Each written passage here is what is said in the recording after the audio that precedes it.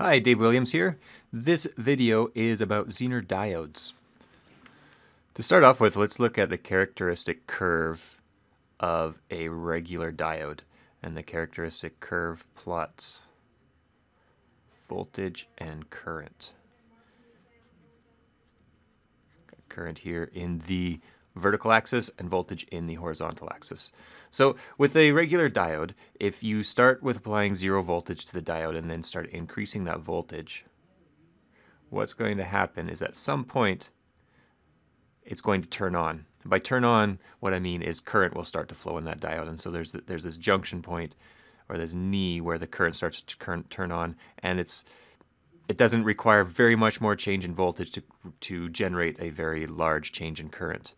In the negative direction, you apply a negative voltage for this reverse bias diode, and there will be no current flowing until at some point where the diode starts to break down, and then you get this big drop in current, or this big flow in current through that diode.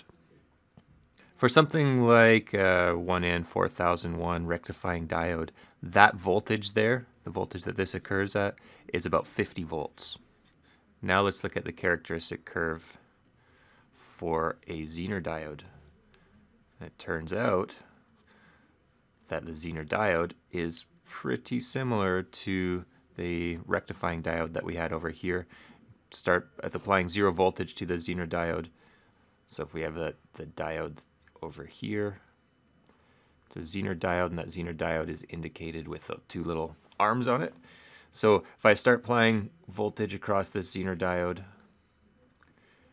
in this manner, I'll get that same curve. I'm not drawing these exactly the same scale, the same kind of idea. At about 0.65, 0.7 volts, the 1N4001 turns on, and the same thing for a silicon Zener diode. Going in the negative direction, as the voltage starts getting negative, again, there's going to be some point, some voltage beyond which the diode turns on, so the current starts to flow in that diode. The difference is, in a Zener diode, they can be designed to make this point where they start to turn on, called the Zener voltage. That can be designed to be any voltage, and maybe not any voltage, but a large range of voltages depending on the design. And I took a quick look at DigiKey, and you can find voltages that are 1 to 300 volts for that Zener diode. I guess it would be negative in this case, but typically these Zener diodes are used in a reverse biased manner.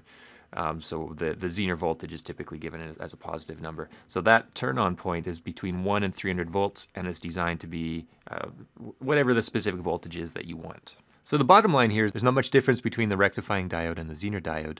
The difference is the Zener diode is designed to start conducting at a certain voltage, and it's going to be used in that reverse bias direction, whereas a signal diode, or a rectifying diode like this one, is designed to block voltage, and you don't want to apply more than the voltage that's able to block. It's not designed to be operated in the reverse biased manner.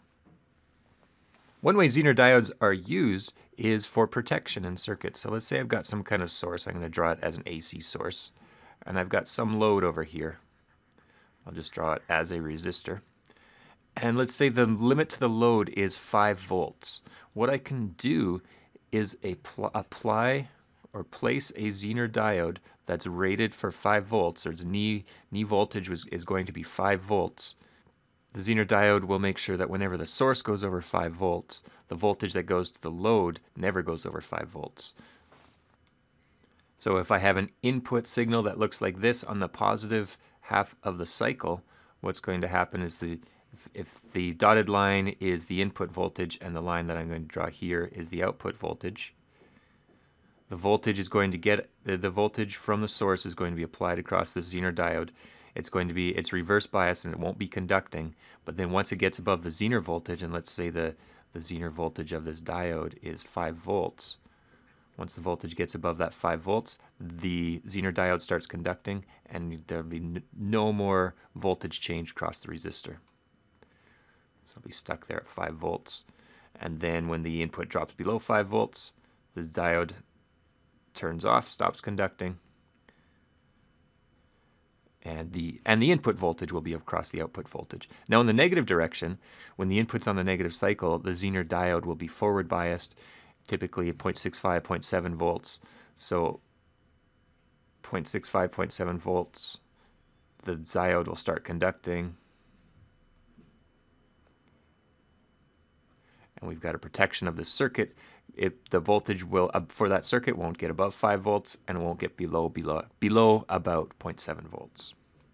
So another typical circuit looks like this, and this one's for voltage regulation. So what's going to happen is the output voltage will be regulated to whatever the Zener voltage is, as long as the voltage source is not too high or too low, and the current to the load is not too high or too low. And I'll talk about what I mean by too high or too low in a second. So let's label a few things here. So current here is, let's call that IS. This voltage is VS. Voltage across the Zener diode, we'll call that VZ. The current through the Zener diode, let's call that IZ. And the current to the load, let's call that IL. So looking at the currents, the current comes from the source, it comes to this junction here, some of it goes through the Zener diode, some of it goes to the load. So let's say, well, so we can write that out. IS is going to be equal to IZ plus IL. As long as the load doesn't change, IL is going to be equal to V out divided by R out. 500 ohms labeled in this case, but whatever R out happens to be. So when I was talking about currents being too big or too little, we want to look at the current to the Zener diode. The current to the Zener diode needs to be big enough so that the Zener diode is turned on and it's regulating at the Zener voltage. If you remember on the characteristic curve on the negative side where it went like this, the relationship between voltage and current went like this. We want to make sure that we have enough current that the diode is regulating in this part of the curve. So to ensure that happens, the IL can't be too big. Remember, IZ is equal to IS plus IL, IS minus IL, I should say. Just rearranging this equation up here. So IZ is equal IS minus IL. As long as IL is not too big, definitely can't be bigger than IS, but there has to be a little bit of margin too for that knee current, to have enough knee current to turn that diode on. So we have to make sure that IZ is greater than that knee current, which we can label as IZK. At the other extreme, we have to make sure that if the load current is really small or even goes away, that IZ will be equal to IS. We need to make sure that that current that's going through the diode then is not too much to cause the diode to burn out. Basically, you need to make sure that it's below the rated power. So let's look at a voltage regulation example where I have a 10 volt source. I have this current limiting resistance here that's at 10 ohms, and my Zener diode has these characteristics. It has a Zener voltage of 6.8 volts.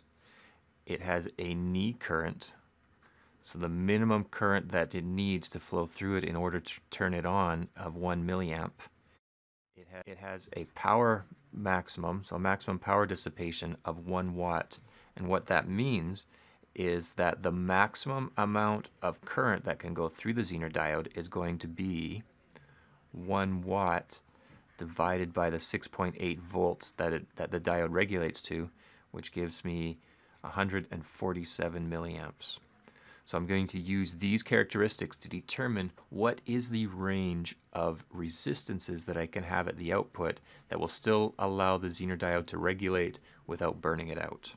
So let's start with just assuming that I'm in regulation. If I'm in regulation, my current from the source is going to be equal to 10 volts minus 6.8, that's the voltage across that 10 ohm resistor, divided by the resistance of that resistor. And that gives me 342 milliamps. So that 342 milliamps is coming from the source as long as the diode is regulating. Now let's look at the case where I'm at the maximum current for the diode. So where the IZ is equal to the IZ max. Now, if we remember that the current from the source gets split between the Zener diode and the load, and if we rearrange that equation, we know that the load is going to be equal to the current from the source minus whatever goes to the diode. And we know the current from the source is 342 milliamps.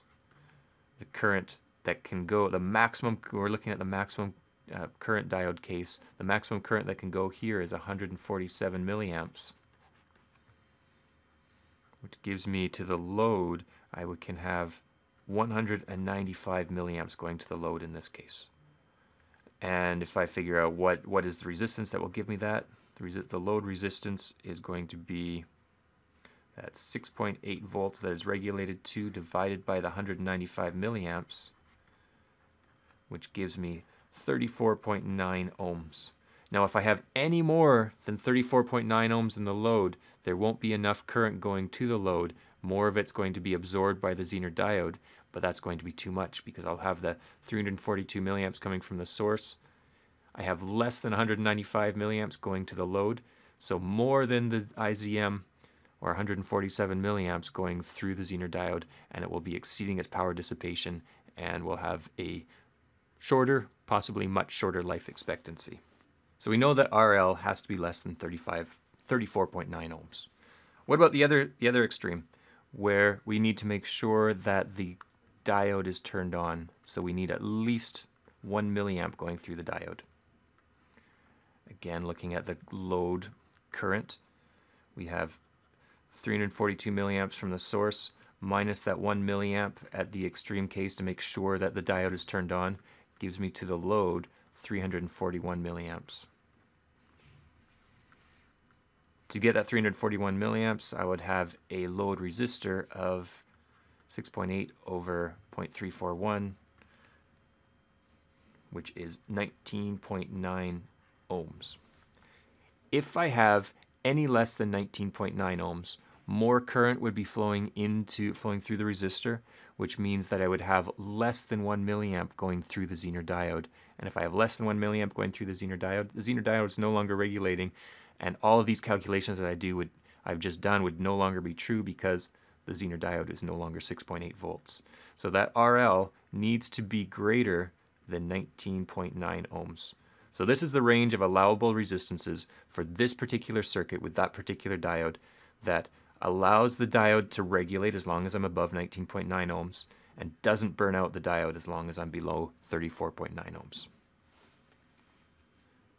One thing that should be pointed out with these Zener diode voltage regulator circuits is they're not very power efficient in terms of transferring energy from the source to the load. So for example, on this circuit that we've just looked at, let's say we've got a range of about 19.9 to 34.9 ohms. Let's say that the load resistor is at 25 ohms. We have a power from the source that's going to be equal to the voltage of the source times the current out of the source. This is what's being provided, and we've got 10 volts multiplied by the 342 milliamps. So that's going to work out to 3.42 watts of power that's provided from the source to this load. Now at the load though, the power to the load is going to be the 6.8 volts squared divided by the resistance of 25 ohms, which works out to 1.85 watts. So it looks like about half. Half the power from the source is actually getting to the load. The rest is wasted in the Zener diode or in this shunt resistor right here.